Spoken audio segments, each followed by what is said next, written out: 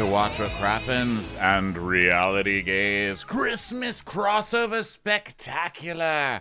I'm Ronnie. That's Ben over there. Say hi, Ben. Hi. Jake over there. Say hi, Jake. Hi. And that's Matt over there. Say hi, Matt. Hello, sugars. Okay, you guys take over. That was my intro.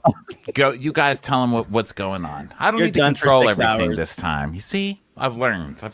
I've grown. 3 years already, so now it's the fourth one. And, right? This is number 4 for us. I think this is number 4, right? Yeah. I think the first one we did was Holiday. The Netflix Holiday. Then we did, I think, the one with the Pioneer Woman pertaining to peppermint, etc. There was a peppermint issue in a town. Mm-hmm. And then last year was the Lindsay Lohan one. And then this one is this year. We are recapping the seminal cinematic masterpiece known as Ladies of the 80's, A Diva's Christmas. Yes. Yeah. That's if Jake wrote it. It would be called Ladies of the 80's, It's like a paper you write in grad school. They all need colons. There's a title and then a subtitle. That's true. And I don't really think that we should just be calling it Ladies of the 80's without doing this. Oh, God.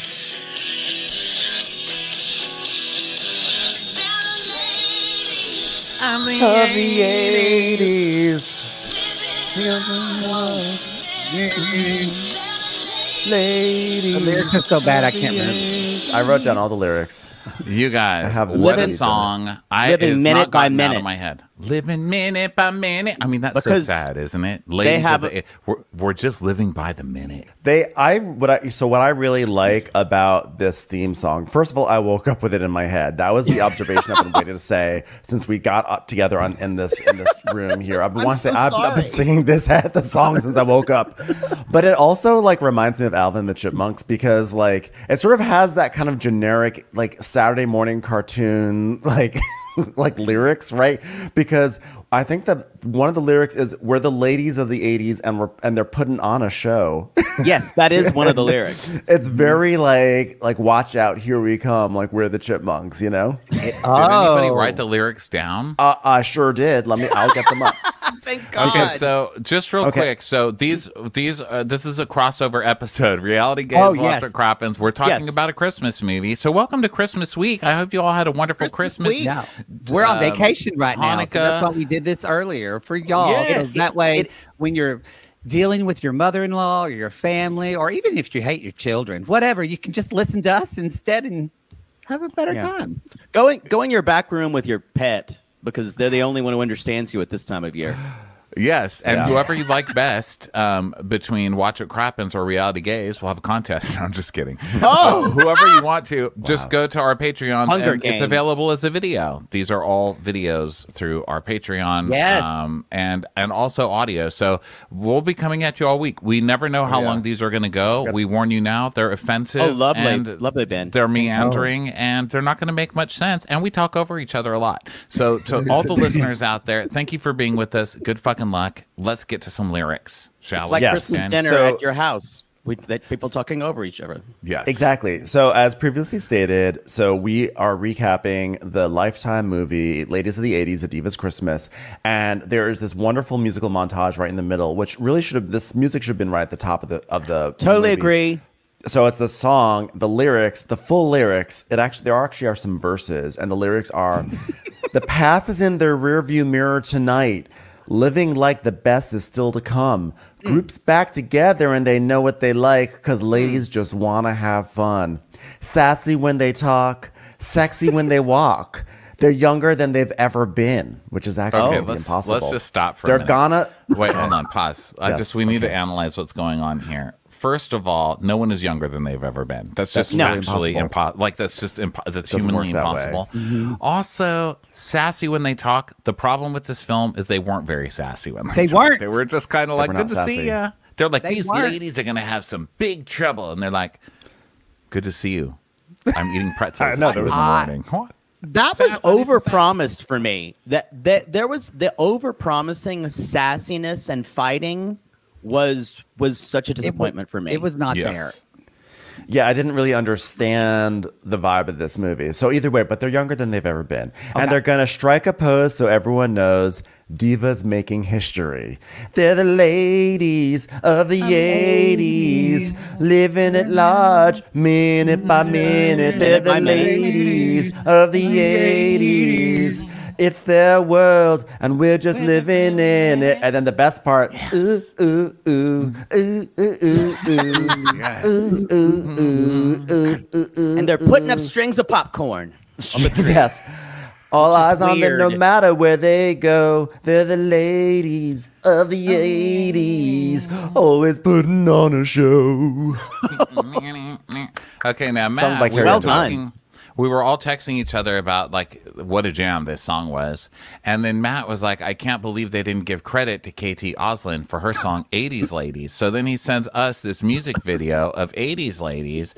This is how these lyrics begin. We were 3 little girls from school. One was pretty, one was smart, one was a borderline fool. I'm like, this is cute. Ladies from their hair is going to get bigger and smaller, and they're going to get they get old and one of them dies. Spoiler alert. Yeah. Why would you send that to me? That's and spoiler, KT Oslin died of cancer recently. No, COVID. Geez. COVID, not cancer. She died of COVID? She died of COVID during the thing, yes. Oh my gosh, bless her heart. But that music video, sweetheart. I'm a country queen. That music video is like a part of every gay boy who loved country music in the 80s experience, because it actually leaned into the drag queen, where I feel like this movie hinted at drag queen. Like literally this slap montage is just taken from RuPaul's Drag. This is a challenge in RuPaul's Drag Race. Is it really? Yes, they have a slap challenge. Remember that? But without the camp factor. But without the camp. Yeah.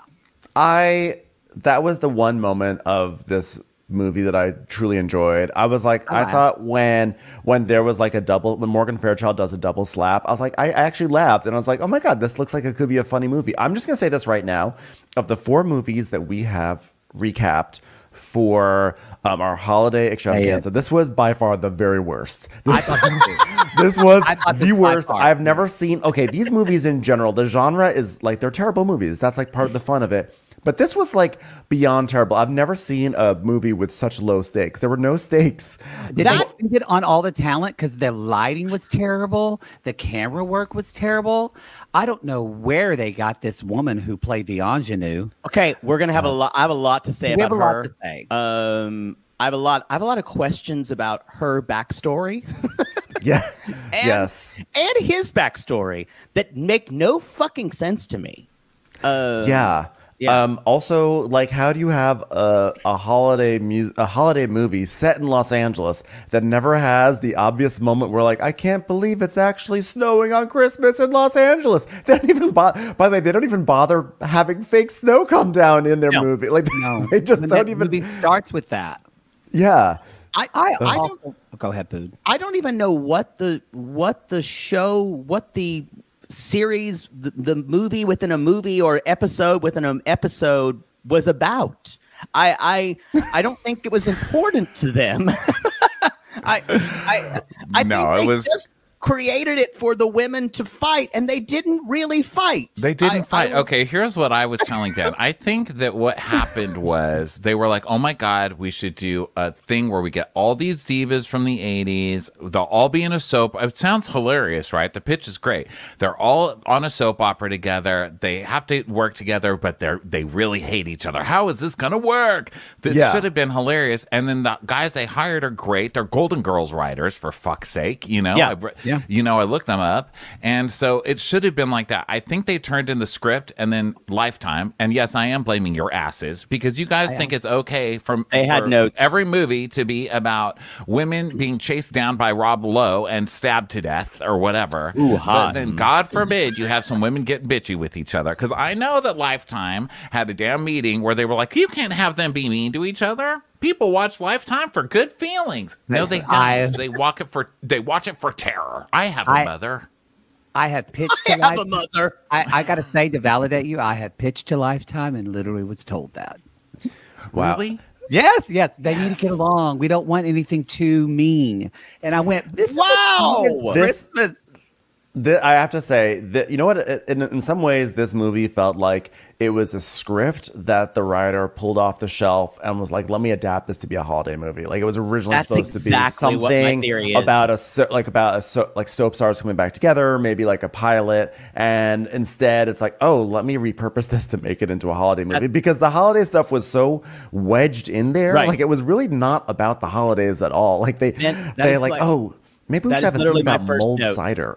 What's your first note, Jake? That was my first note. It seems like this was repurposed for like Mother's Day, or it was about another, or just about a soap, like them getting together, and the Christmas aspect of it was kind of like the icing was glazed on. Right. Well, just put a cone on it for a couple of weeks because this dog's been neutered. Okay. I realized I don't know if this is appropriate to say or not, but in this day and age, I haven't watched a movie that's made in 2023 that had just white people. Because this movie did. That's true. I was thinking that too. There was nobody from the 80s you could have chosen that wasn't blonde and white. I mean, the only minority in this was fucking what's-her-bums with the darker hair. They had Hollywood Tonight reporter, and he was stealing everything he was in. Well, I love Donna Mills' daughter. Donna Mills' daughter. I love Scott Evans. I fanned him once in West Hollywood. He is very hot. You're thinking of the wrong Scott Evans, sweetie. No, that's his name. Scott Evans. His name is Scott. You know what? Can I tell you something? Scott Evans of this movie, he once followed me on Instagram, and I was very excited. And then he stopped following me, and I was very sad. Yeah. Yeah, I was like, wow, my content is that bad that Scott Evans unfollowed me. We're not talking about Scott Evans, Chris Evans' brother. No, we're talking about Scott Evans. Scott Evans, Access Hollywood. in this movie. Yes. I will say too, like, because I wrote it in my thing, like, where's Jack Hay in this movie? Exactly. Where's Jack Hay, or even Marla Gibbs, like Anna Marie Hornsford, or my God, Anna Marie Hornsford. Or like, there's like just any number of people that they could have chosen, but Jack Hay would have been actually a wonderful one. Because they needed some. I think this movie felt sterilized. Maria Conchita Alonso. It just needed. Pardon me. It needed like. I mean, Charo. Just put Charo in anything at this point. Like, I don't even know if that goes with the casting, but like, I follow her Instagram and she's amazing. So. I mean, this also may speak to also the diversity issue of like the evening soaps of the 80s too, right? That's true. Yeah, that is true. But it's not like there was nobody. I mean, to just be like, well, that was the 80s. There weren't black people then. I mean, what the hell? I'm not saying you're saying that, but I'm saying Diane Carroll did. But Diane Carroll died. I was gonna say Diane Carroll. Yeah, Diane Carroll died. Yeah. No. Yeah, it was a thing. Well, Jake just cut up. I'm devastated. What about Diane Kruger? You leave her alone. Diane Kruger is still with us. She's gonna do the Ladies of Germany. Don't talk about me like I'm not here. We are the ladies of Germany, and we do not celebrate Christmas unless we want to. I am very blonde. So it's okay. Help me remind me. So Lonnie Anderson was WKRP, right? Yes. Okay. Or even better, she was the one with Linda Carter, your other favorite, where they were detectives for a year, remember? And they were like, oh my God, let's sneak into that rich person's apartment. And then he would close the door and they'd put the credit card in so he couldn't lock it. Oh, yeah. What was that called? I used to love that show. It was so good. I remember that detective one, which was, yeah. By the way, also Kim Fields would have been a good choice. Partners in Crime would have been great. One of the best television shows. Only a season, as I recall. But God, what a show! I remember that she was an investigator. Yeah, 1984. I was one of the best television shows. 11 years old. Yeah, I was 11 years old, guys. Just think back, me looking just like this, exactly the same, with hair and. Basically, everything else is exactly the same. Okay, I just wanted you to picture that. Carrie. I pictured that. So Lonnie Anderson, Morgan Fairchild. How is Morgan Fairchild famous? I forget what she was on. I think she was on. Was she on Dynasty? Knots Landing, either Knots Landing, Falcon Crest, Dynasty, or Dallas. One of them. She was also like she's been moms on like things like Melrose Place, and like she's been around. She was on arguably. Friends. Yeah, she's arguably one of the people who's had like the biggest career after this, I would say. Yes. She has worked, and I think that actually she once was in a TV movie that I loved. It was like a parody of TV movies. I think it was Crest. Was it Falcon Crest? Crest? It was. Thank you. So Morgan Fairchild was on some TV. It was like for Fox or something, and it was something like Stay Tuned, or I don't remember what it was called, but I absolutely loved it. And I once went to a taping of that 80's show out here. Do you remember that? Oh yeah, It was a spin-off. How long was that on? Like 5 episodes, and I went to a taping of it. I think Partners in Crime actually outlasted that one. It probably did. And Morgan Fairchild was a guest star on that 80's show, and so she came into the audience to take questions, and I asked her, I was like, I just like asked her something like, whatever happened to that TV movie? It was great. And she was just very active. She goes, yes. That was a wonderful TV movie. We had a wonderful time doing that. Thank you so much for the question. Okay, who's next? She doesn't remember it at all. She doesn't remember it at all. It was a wonderful day. Wonderful way of filming. Pretty good in this movie. Okay, then there's Linda She Gray. was good. I was going to say she's the best thing, I think. Donna Mills, I think, did great too. Donna Mills came in with kind of a weird accent that she's doing at the time. I'm not really sure, but I had Morgan issues with lots of I think some of it was dental work. Donna Mills kind of had a Jodie Foster thing going the whole time. I really thought it was Anne Margaret at first. I'm not even joking. It was very Anne Margaret. Her eyeshadow is so terrible. Like it actually looks like when I used to do because when Jake Ronnie too can, like when I used to do opera in college, and the way people, you know how someone in community theater or in opera would do their makeup so heavy-handed for an audience of 200 because they're doing opera. They 50-foot space. Yes. It remember the aging makeup? That's my favorite. Yes, when the old aging makeup. Take an eyeliner and they put like big lines on their face. Like, I'm old now. And apparently she wants to make her eyes closer together and do a crease. So they literally just like the makeup. The artist didn't even blend. They just drew like blocks above her eyes. It almost looked like Japanimation. Like it almost made her look animated. Here's the thing. We're not shaming her. We're shaming the makeup person or whoever's supposed to make this better. Because did you know Donna Mills is 82 years old? Shut up! This is nuts.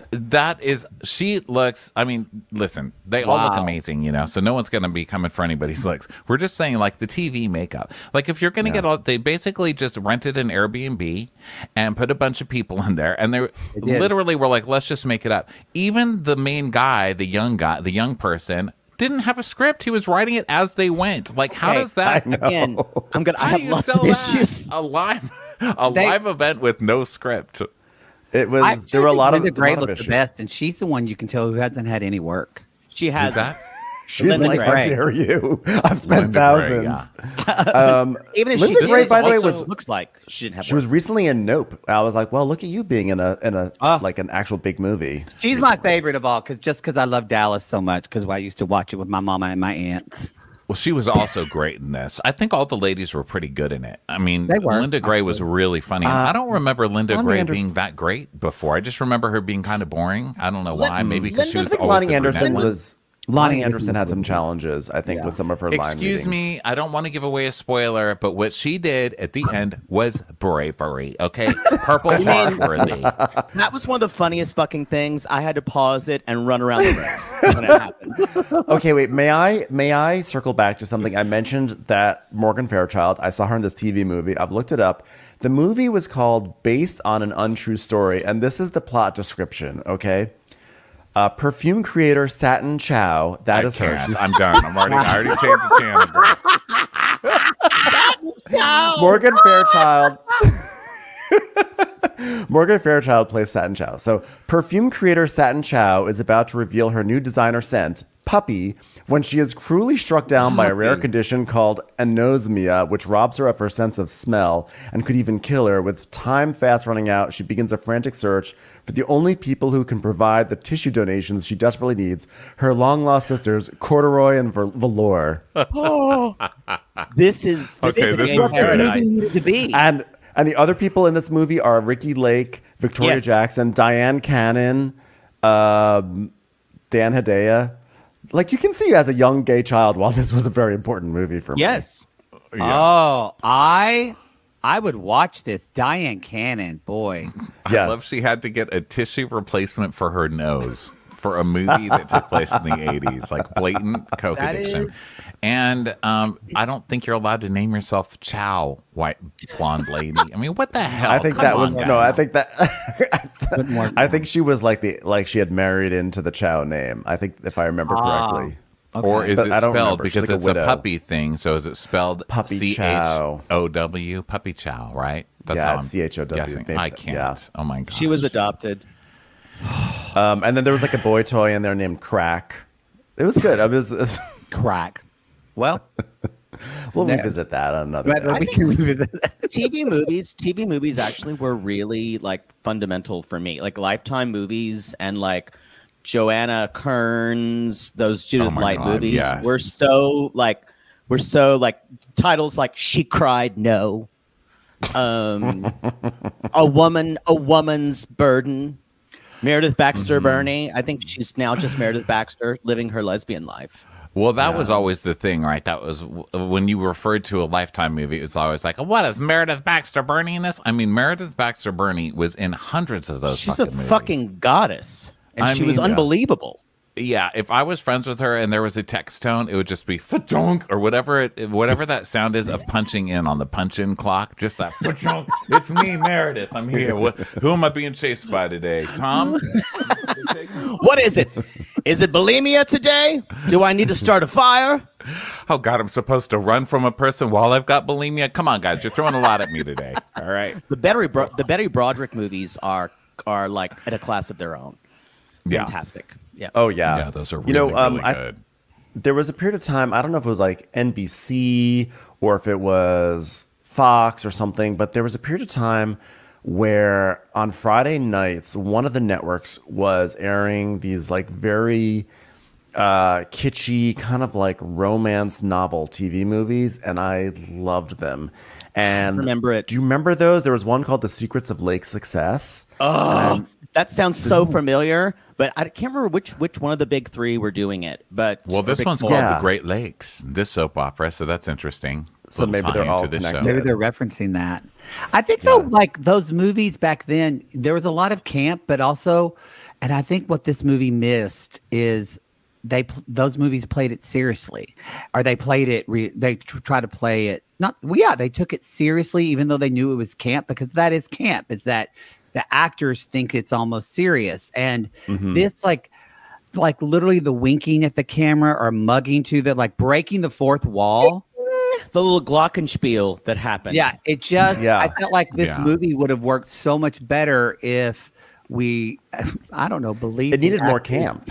Yeah, it tried to be campy, but it needed more of. It needed more of the. It needed, well, you know, let's be honest. It needed a lot of things. It also needed like a proper script. Let's be honest. Well, it needed bitchiness. I mean, you can get away with a lot, but if you just give us some bitchiness, that's what we're watching it for. We all want to see these divas like being bitchy with each other and dissing each other, and they wouldn't diss each other. Who cast Nicolette Sheridan to be a kind person? I want to meet the fucking person in Hollywood. She was the Heart of Gold one. Yeah. Who? Nicolette Sheridan? She's became famous for playing a Sidney Sheldon vixen and just went completely crazy from there. I mean, Desperate Housewives is probably her most recent huge thing. But come on, don't give me Nicolette and then make her nice. Nicolette felt actually a little bit like an outlier in this cast. You know, aside from the fact that she's I think she is actually younger. I feel like the vibe of this movie was look at these actresses that are more or less like out of the rotation, and it's not like Nicolette is doing a huge amount of stuff, but I don't know. I feel like even though I guess Desperate Housewives is coming in on 20 years ago at this point, but it feels like it was just yesterday. I feel like Nicolette is like she's out of there. She's this movie. She's a different league. It seems like she's had a career-wise. Seems like a bigger career after her soap career. Yeah, I feel like that was a role that like maybe we could have given. That would have been a Kim Fields or Jack Hay role. Yeah, you know. Yeah, I love how I'm speaking very seriously all of a sudden. Guys, we were very. I know we're taking this very seriously. But this Jackie movie could needed have Aaron O'Connell, Ben. That's what it needed. Aaron O'Connell. It really did. Guy from whatever. Can we just talk about? I think one of the main issues here, it may have just come from the network or something, is they kept saying we need more of the romantic young people to get together. So gives a shit about them? We need more of that, and so they said, so we're going to help the ladies are going to get them together, but like that's truly what kind of destroyed the momentum of the story. And and it just every time we go back to them, I'm like, well, I'll tell you what didn't destroy this movie in any way: Leg Day, because that guy did not do it. He did not do it. I thought he was naked typing. I thought honestly that was the best. That was the best part of the movie. I will say the best thing this movie had is that it was not just a little; it was gratuitous shirtlessness. Yeah, from him, and like that's why and like they it was did unexpected. It, right? Yeah, at least like they did that because speaking of Aaron O'Connell or the other, there's like a quick scene where the shirt's off. They walk into a room, but then they put the shirt on. This guy is just right. This was bravery, if you ask me, Ronnie. Has there been anything less sexy than sexy typing, shirtless typing at a laptop? Like, also, honestly, fairly inappropriate. You were at work, sir. You've gotten yourself down to underwear. That's an HR violation. And you call a woman into your office whose name is Nell. I don't know where they got the name of fucking Hey in the Wind. Nell. Hey in the Wind. Yeah. Yeah. Can we not with Nell? I was thinking the same thing. I was like, and there's another reference like Nell Carter. I mean, granted, they couldn't have cast Nell Carter. No, she is R.I.P. deceased. But still. But now give me a break. Loved her so. I went to see her as Miss Hannigan in Annie. Oh, I bet that's that's a really eerily accurate Nell Carter. I heard she was fantastic in that. She was pretty good. They were having to RIP. I'm so sorry to tell these stories, but we are telling old diva stories. Yeah, we are. They were having to like check her room allegedly back then for like coke and stuff. Like she was a mess while she was doing it, I believe, but she was still so good. I mean, I grew up listening in the same time period of all these ladies. I grew up listening to A Misbehavin', obviously, on Love loop, and the hair soundtrack from the movie soundtrack. Oh my god, she was in she's that like one, a lead in that. Yeah, she's like the lead ensemble chick in that. She sings everything. Wow, God, I love you. Anyway, but Jodie Foster now, she couldn't really pull off Ain't Misbehavin', and I don't want her in this movie either. Jodie Foster. I do like to think of this though as like, okay, like the unofficial sequel to the movie Nell, which I never saw, but like I know it was like Jodie Foster was a woman who was like raised in the woods and has like by no trees. conception of by trees, and it's like, okay, now she's been rehabilitated to civilization and she's directing a soap reunion. I thought for me it kept I kept blinking and seeing Evan Rachel Wood like the whole time, and I did look at this woman, and that's what kind of got me, and that's why I kept thinking at the beginning There's a fly crawling on your eyeball. Yes, there's a fly crawling on your eyeball. I don't know. She was more interesting than she actually was, and it turns out this woman was a child star who was in this. She was Taylor Ann Thompson. She was in like lots of little. She was in that movie, The Bucket List, with Jack Nicholson. That was her big role.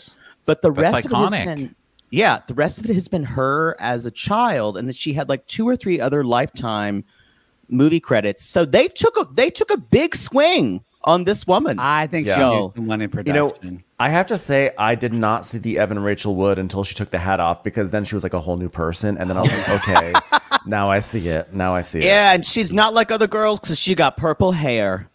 And we know that what does purple hair says, y'all. Hey, that back home where I'm from, it's a big. Did you hear about Lynette? She got purple hair. Oh my God! I hope she's not doing drugs, Darlene. She's like a lady of the '80s putting on a show. It is a big deal. Living minute by minute. And did the hot guy do anything? I don't think he did anything, because everybody I didn't look him up. He was so boring. He's like a model. He's like an Australian actor, soap person. Did he have an accent in the first of the movie, and did it go away as well? No, it was he had the accent all the way through. Why, if he's Australian, what's the choice to be British? Because women love British men. But why would he not be American? It is weird. He does play the son of. Oh, it's interesting that his character British.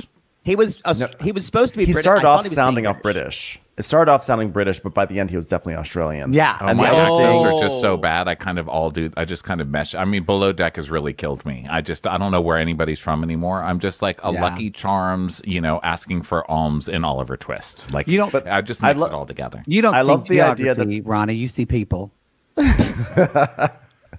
I love the idea that the soap opera, when it was in its heyday, was like, we need to cast a child for this show.